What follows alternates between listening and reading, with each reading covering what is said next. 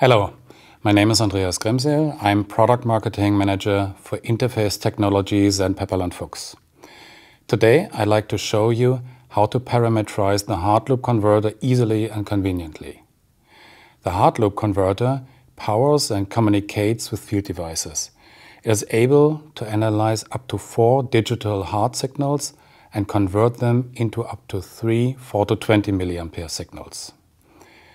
In this test arrangement, we use the HART loop converter, the power rail, which the module is mounted onto, and a power feed module. On the HART loop converter's field side, you can communicate with field devices in hazardous areas up to zone 0 or div 1. On the control side, there are 3 4-20 mA signals, as well as additional NO contacts or changeover contacts, depending on the product types you choose.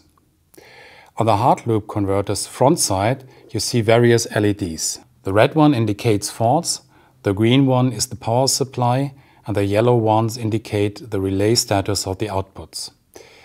The display shows measured values, current output values, and fault messages. Moreover, the parameterization mode is displayed here.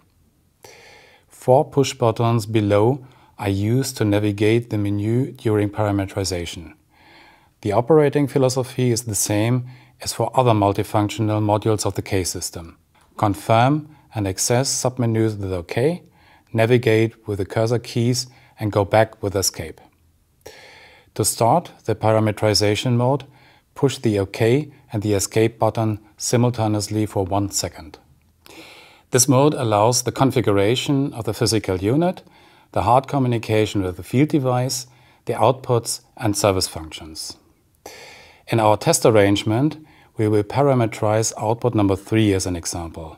For this, navigate to menu item Output within the parameterization mode. After confirming with OK, the corresponding submenu opens.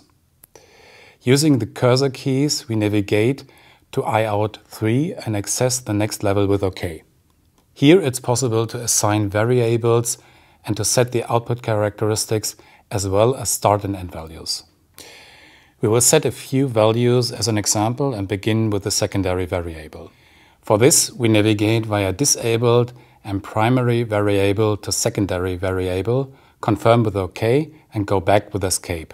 Then we configure the output characteristics, again navigate to the corresponding menu item using the cursor keys, confirm with OK, and select the required characteristics. In our case, it's 4-20 NE43. The same procedure applies to the configuration of the start and end values, as well as the fault current. All other settings can be done similarly. More information can be found in our user manual that is enclosed with every product. Among other things, it provides you with a clear flowchart of the configuration of each possible setting. If you have any questions, please feel free to contact us. Thanks for watching.